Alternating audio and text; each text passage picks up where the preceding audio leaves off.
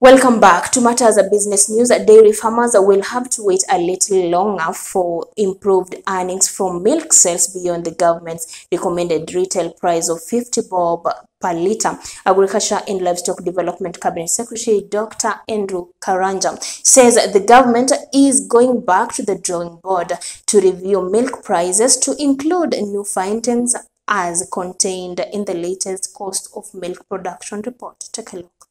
I know there has been an issue about farmers wanting us to declare a certain price.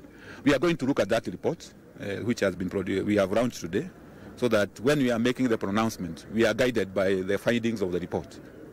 But definitely it is in the range which we mentioned, about 50, 60, the 50 are there.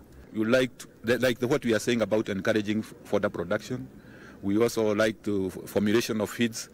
Making sure that if there are any taxes which are hindering in terms of feed formulation, we work on them.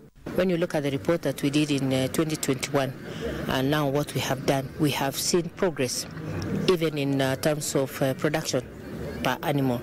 It has gone up to about 10 litres per cow. Previously we were doing between 6 and 7 litres, so it's progress.